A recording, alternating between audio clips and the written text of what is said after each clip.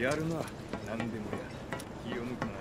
最近たまに何でもやの活躍で生まれ変わったあの化けネズミよね。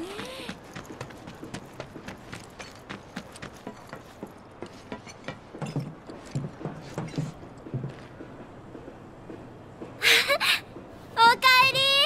遅かったね。なんつって。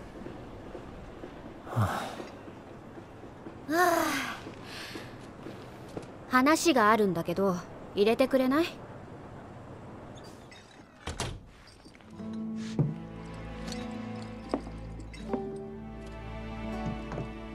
じゃあ前置きはなしで。今度は何の礼だ？次の作戦に押せなかったお詫び。じゃないとしたらなんだ？取引か。いい感してる。でもこれ他のメンバーには内緒にしてよね。今夜のうちに解決しておきたい個人的な問題なの。今夜？そう、一緒に7番街、プレートの7番街まで行ってほしいんだ。目的はみちみち話すから。俺は構わないが、明日は大仕事だろ？そうだけど今やらないともっと大変なことになるから。ねえ、話は決まったってことでいい？うん。手付金代わりね。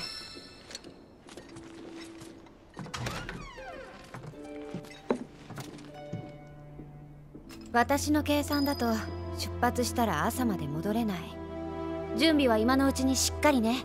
終わったら教えて。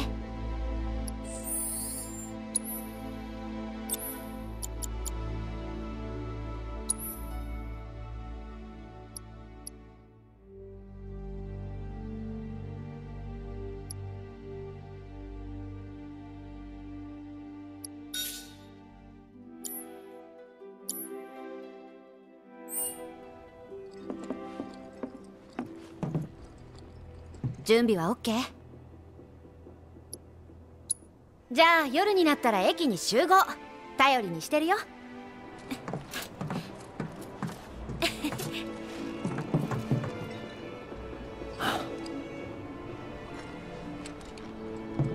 報酬は悪くない。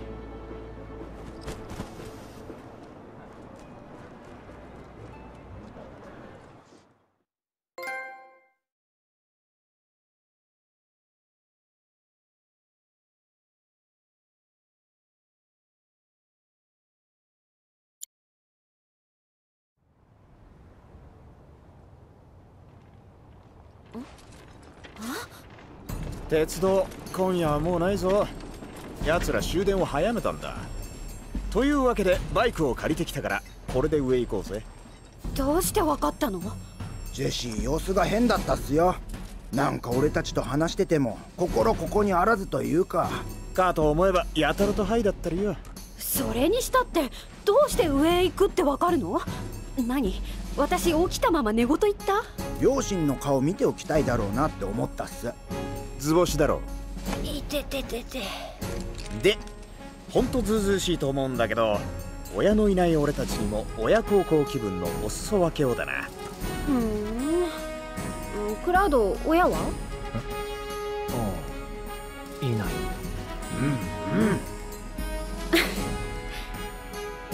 じゃあみんなで行くか。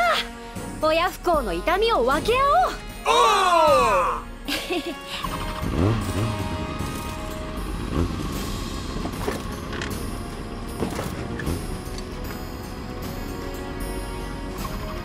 みんな新しい ID は持ったね。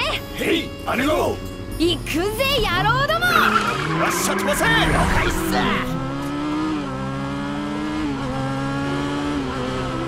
聞こえる？ああ。上に行く理由、リクスたちの想像とは違うんだよね。ほら、一番魔航路の爆発すごかったでしょ。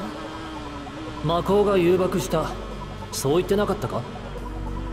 うん、でもあれは願望。やっぱり私の責任なんだよね。設計図の指定よりも強力な火薬ユニットを乗せちゃったんだ。原因はどう考えてもそれ。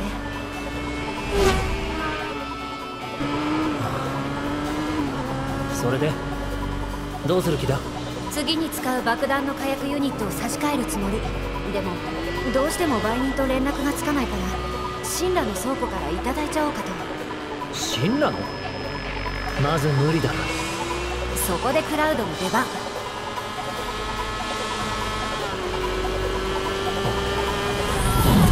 ID スキャン来る。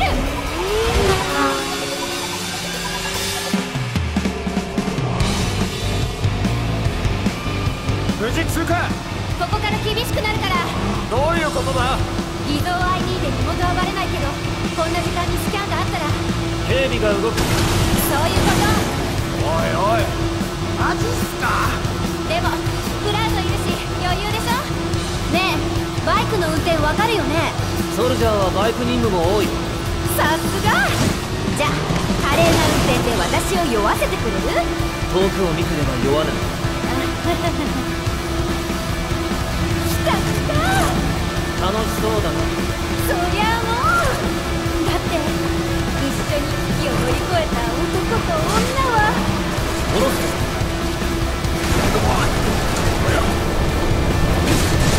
いいね。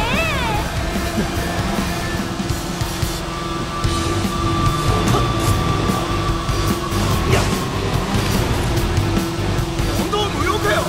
警告されたら素直に止まるわけ？そりゃ止まらねえけどよ。でしょ。上等。ひょっとして私のこと守ってくれた？ついでだ。ありがとう。でもちょっとスピードが落ちてない？気にするな。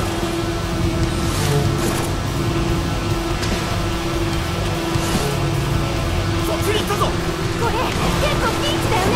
どうするどうする？助けに行かないと。さすが。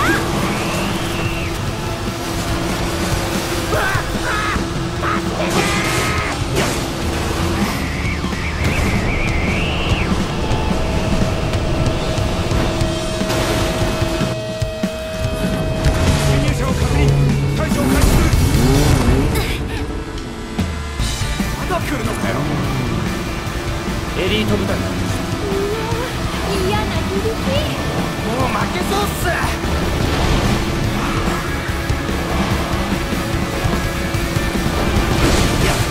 もしかして物足りない？クラウドどうした？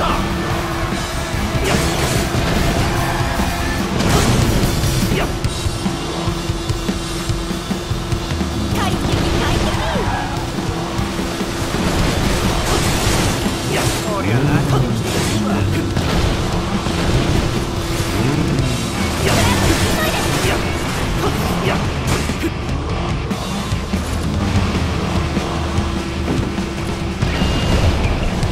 さすがクラウド。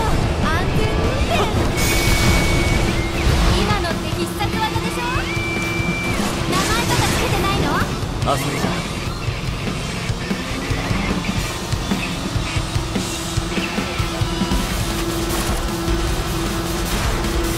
面倒なのが来たよ。次から次へと。ウチ飛ばせ。限界っす。大丈夫だ。この状況のどこが？俺がいる。言うねえ。そんじゃ頼むわ。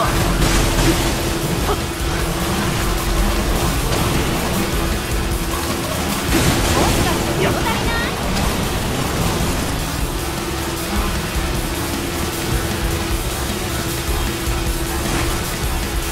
快適快適。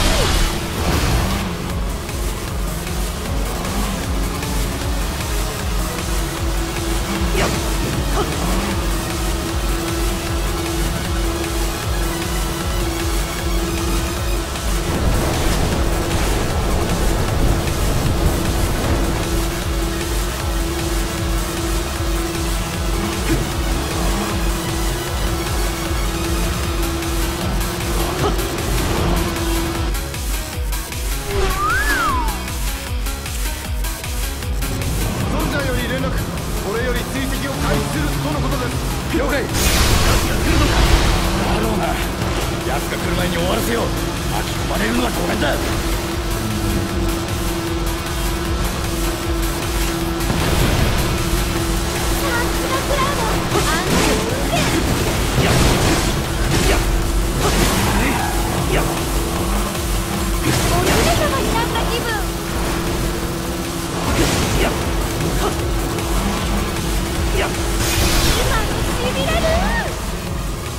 さすが元ソルジャー。あんたに比べりゃ俺らはやっぱ素人だな。当たり前じゃない。お前もこっち側だろうが。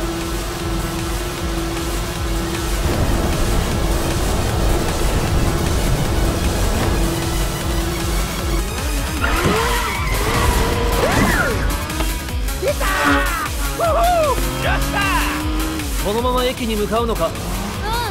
車庫へお願い。ああ、2人のツーリングもおしまいか。俺たちもいるけどな。聞こえない。聞こえてるし。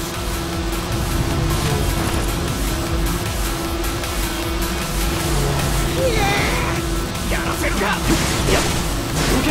いや、クラウド頼む。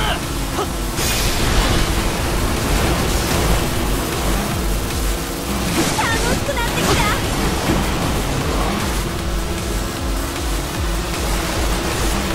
巻き込まれないよ。このリズムです。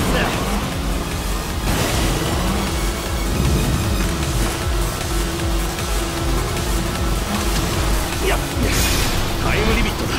巻き込まれる前に撤退するぞ。了解。どうしたんだろう。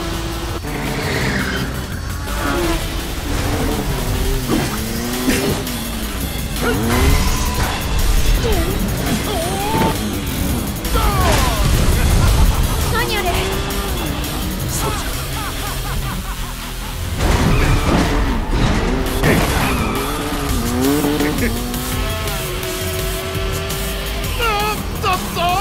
なんだ。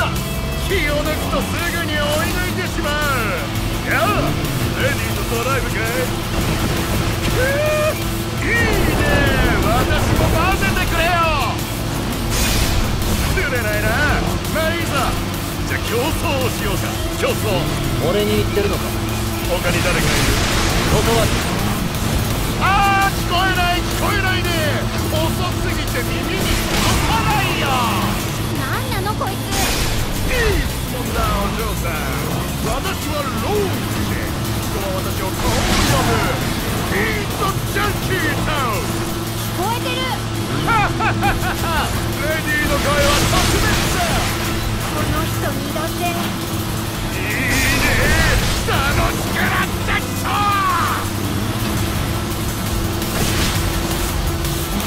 やっもっとやっやっ熱くなってきた。ほっとけ。調子に乗る。悪くない。バイクは持つ。だがまだ乗っているだけだな。いいか。バイクは乗るものじゃない。己の一部とするのだよ。このようにね。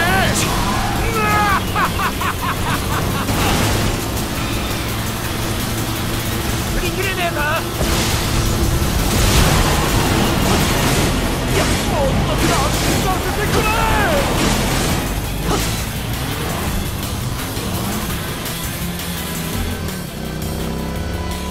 リタイアか。安心したまえ。こんなに楽しいレース降りるわけがないだろう。おっと、最後まで付き合うとも。どちらかが燃え尽きるまでね。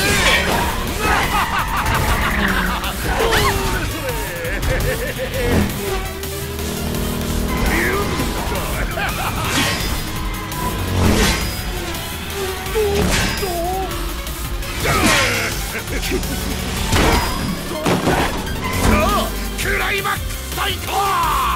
ジェシー、ハンドルを頼む。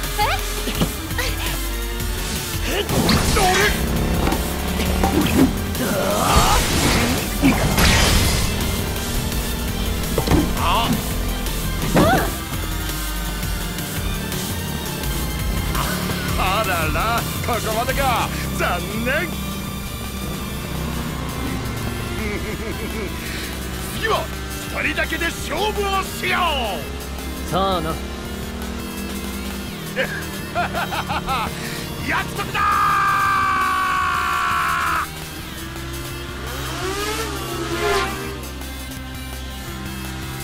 ー。やったな。やったっす。まだ浮かれない。増援が来る前に隠れるよ。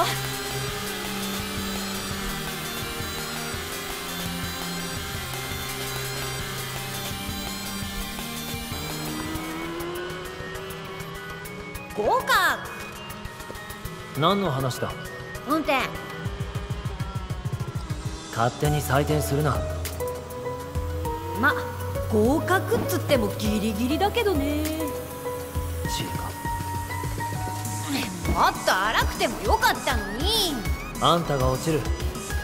そんなにやわに見える？しっかり捕まってろ。あ、どうした？今落ちたかも。なんつって。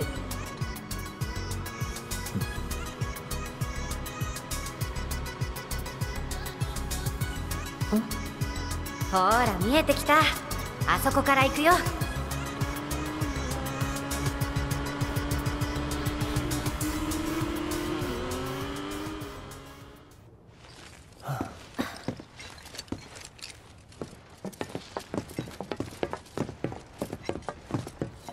ここからは歩きで。夜遅いし、もうそこ市街地だから。キッツキツで痛いっす。ハムみたいだぞ。中身スカスカのハムっす。はいはい、お腹空いたよね。ほら行こう。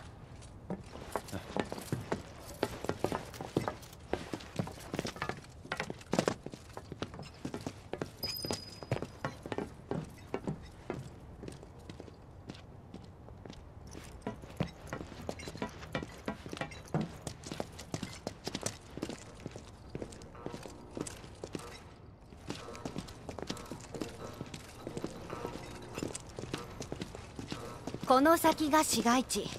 開けるのにちょっとコツがいるの。さ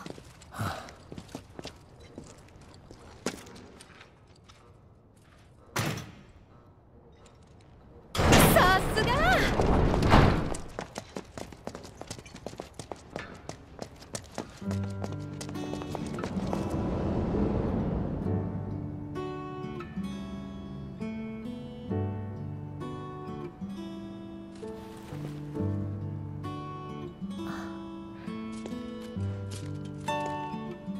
7番街の社宅地区。うちの親神羅の人間なの。私魔航路のおかげで大きくなったんだよね。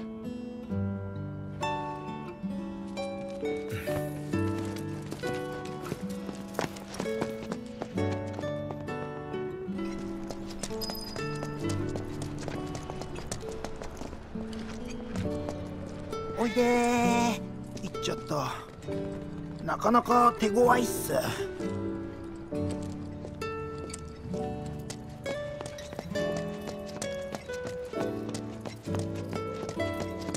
俺の何倍も給料もらってんだろうな。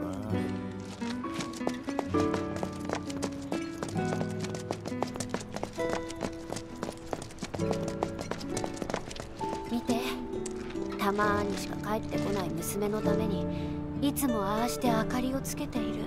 ママは典型的ミッドガル住民。ピザ出るかな。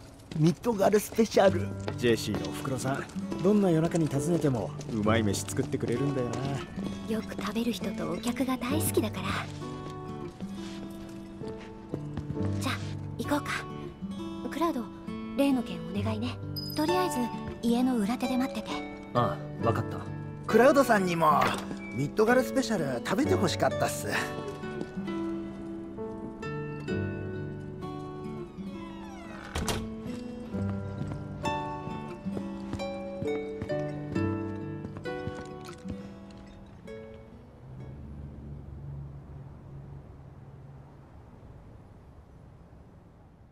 そこでクラウドの出番。何でも嫌なら何でもするよね。私の家に忍び込んで大泥棒お願い。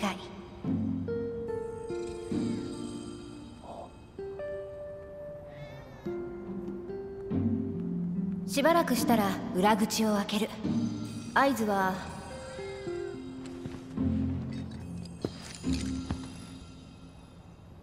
明かりがついたらそれが合図。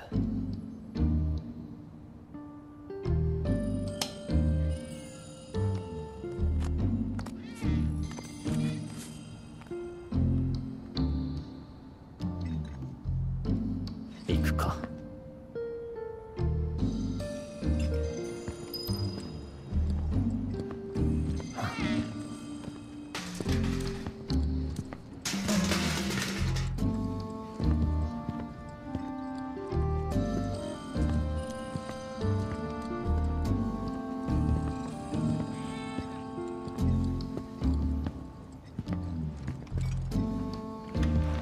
裏口を開けると廊下があるの。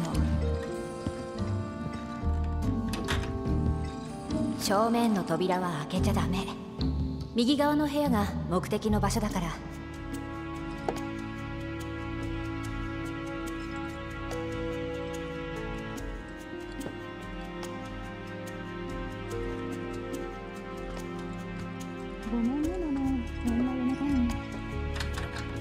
ビクスたちと盛大に騒いでママを引きつけておくから、音は立てても大丈夫。パパがいるけど気にしないで。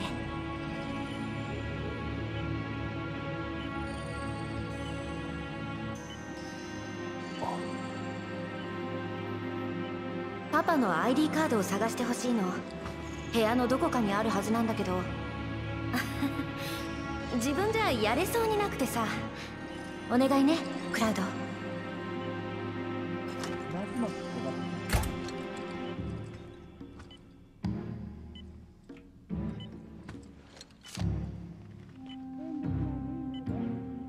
手紙？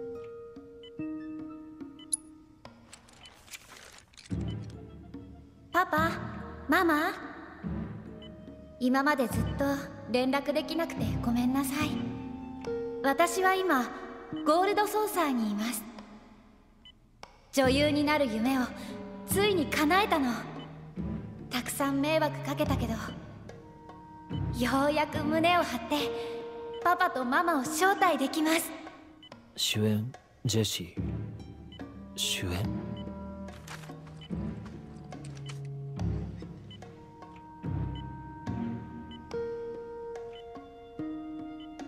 おかわりどうぞ。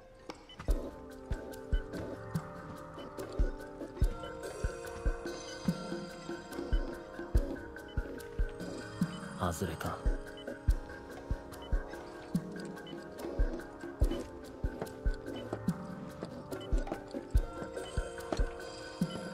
魔航路の整備担当だったんだ、うちのパパ。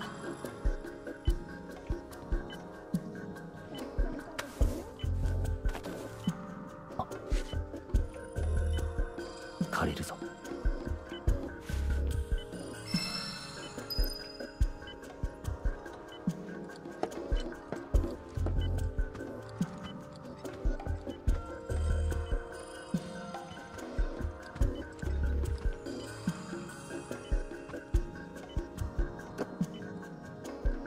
ジェシー。お待たせ。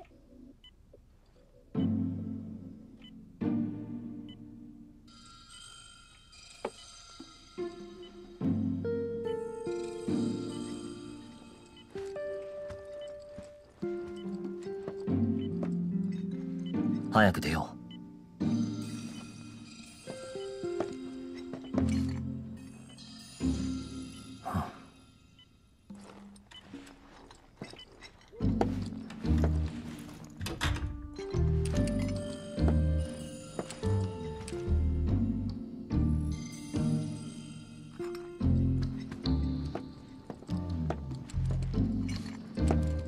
まだいけるっす。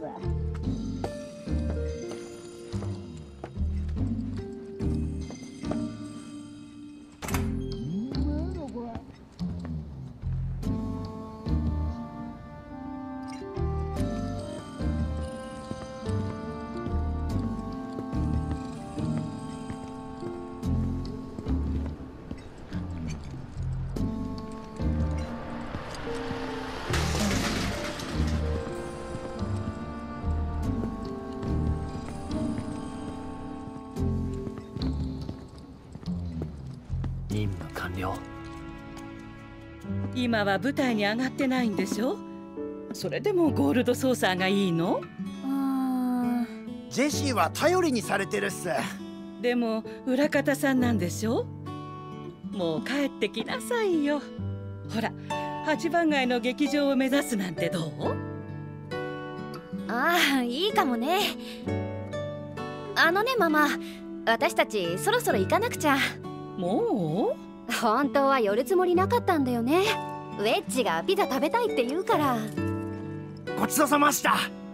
ウェッジ足りたの？あと2枚はいけそうっす。ウェッジ！ピザは作戦のうちっす。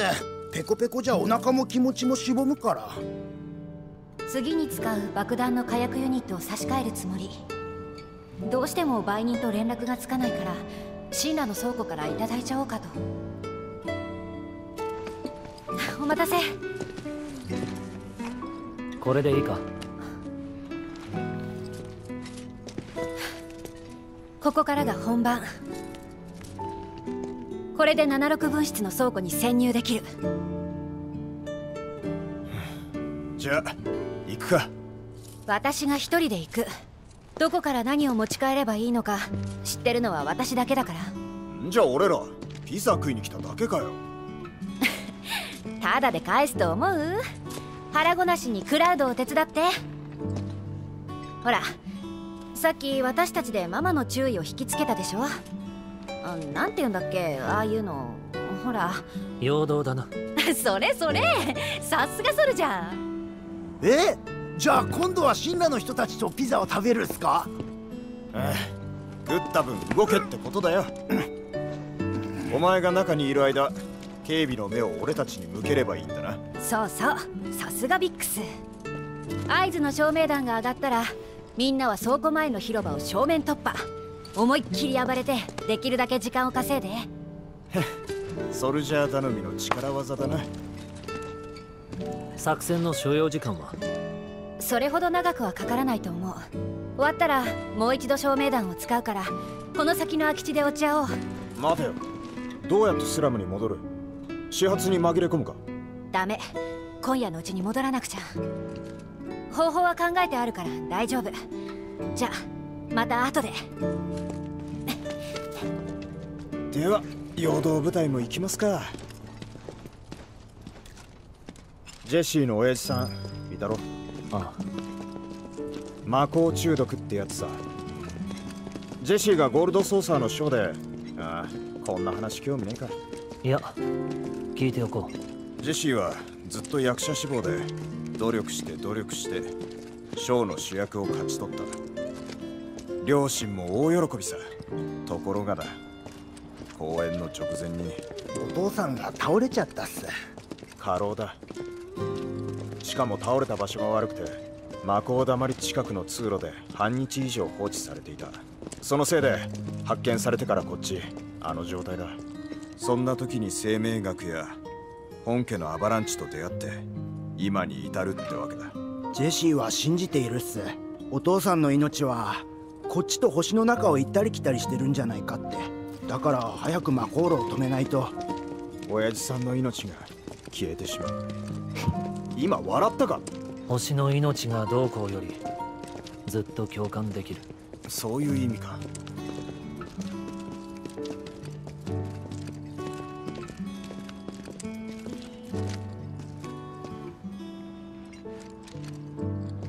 魔法の中にはいろんな願いや思いが流れてる。てめえの都合で好き勝手に利用していいもんじゃねえんだ、きっと。あ、話したってことジェシーには内緒だぞ。あいつ怒ると手がつけらんねえんだから。それはどうだろう。俺たち殴られるかも。興味ないね。こいつ